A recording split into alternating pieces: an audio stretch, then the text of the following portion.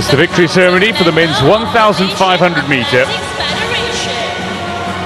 The mascot and Sidling will be presented by Guarte Haji Sheikh Ahmad, Vice President of Terengganu Athletics Association and ex-Vice President of Malaysian Athletics Federation.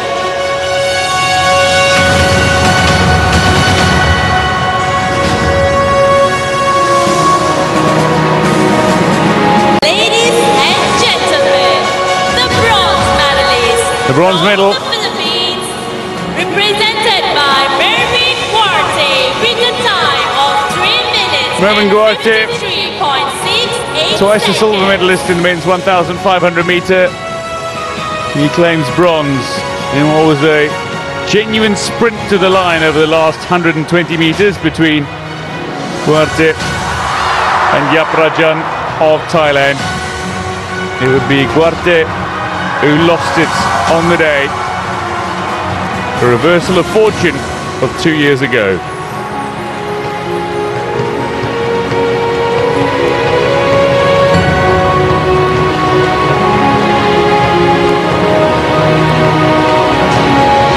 Silver medalist from Thailand, Yothin Yaprajan with a time of 3 minutes. Silver medalist from Thailand, Yothin Yaprajan, who managed to keep Guarte at bay in that phenomenal sprint to the line. Two athletes that have been left behind by the eventual winner. And they had separated themselves from the chasing pack. And it was a sprint finish to determine which of the two athletes finished second, which finished third. Silver would it go to Yothin Yaprajan, who improves on his bronze from 2015. Ladies and gentlemen, But the gold medal. A superb 800 meter, 1,500 meter double for Duong who wins his third consecutive men's 1,500 meter title at the SEA Games.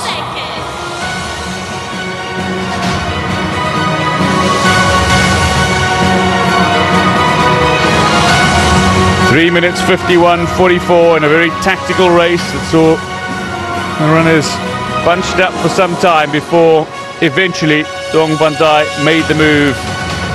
Nobody could keep pace with him over the last 200 odd meters. Now time for the national anthem of Vietnam.